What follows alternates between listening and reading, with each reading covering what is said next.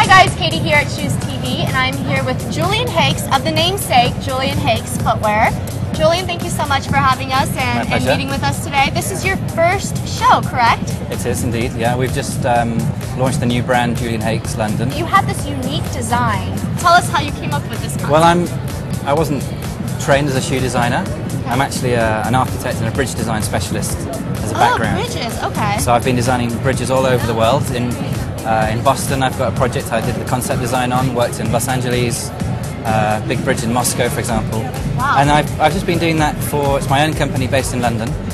And I was just sitting in the studio one night thinking about how would I design a bridge for the foot? If that was the question, how could a new sandal be developed with new materials and new technology? So I thought, where does the load go in the foot? Where does the force go?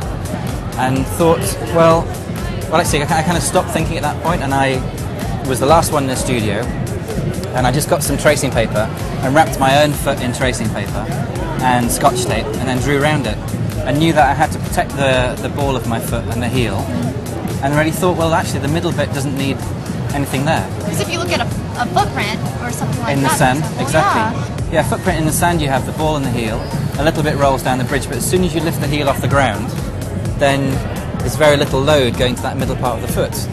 So really, I just thought, well, I can join the dots, and that's where it started. So actually it started off as a men's flat, which we're still developing, but when we put the heel on it, it just gave it a different dynamic.